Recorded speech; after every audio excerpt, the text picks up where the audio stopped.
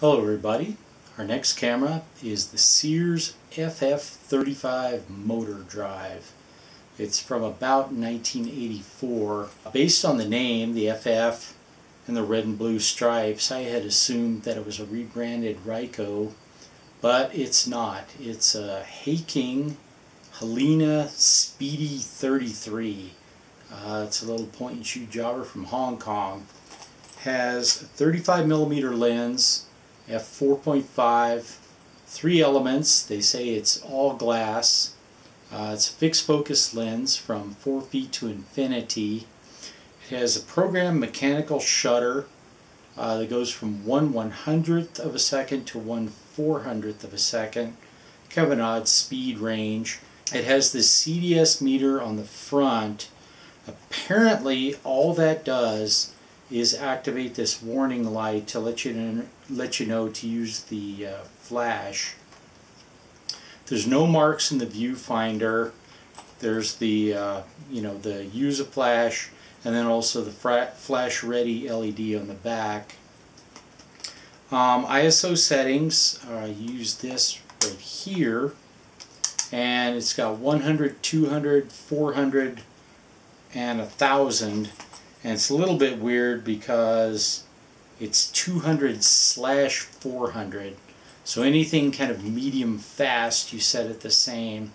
Apparently that is changing the aperture. And then down here it's got off with the lens cap closed, sunny, cloudy, flash, and then close-up flash.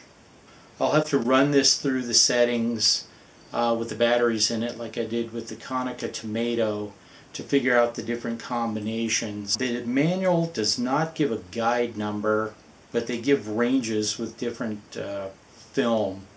ISO 100 is 5 to 10 feet or 4 to 5 feet close up. 200/400 is 6 to 15 feet, 4 to 6 feet close up. And 1000 speed film is 10 to 25 feet or 4 to 10 feet close up. It has a motorized wind. It does not auto load though. You still have to slip it into the take-up spool here. It does have automatic rewind, or this thing that looks like a rivet or a screw head. You can use a ballpoint pen or something and do mid-roll rewind. It takes 2 AA batteries, chamber on the bottom.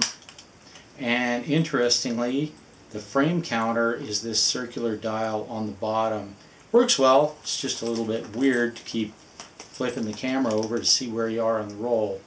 The catch, and then it's got the window that lets you see the film canister so you know what film you have loaded, or here on the back. This one is in really good condition. You got the original strap and the case and a manual, which I'll scan and put over on the blog. The test roll, kind of mixed results. Some Fuji 200 film, color print film, expired in 1997. I got these weird streaks on some of it. I'm not sure what it is. It doesn't look like water that dried. That's usually kind of whitish. But I got a few good shots, so maybe I'll run another test through this guy, and I'll see you then.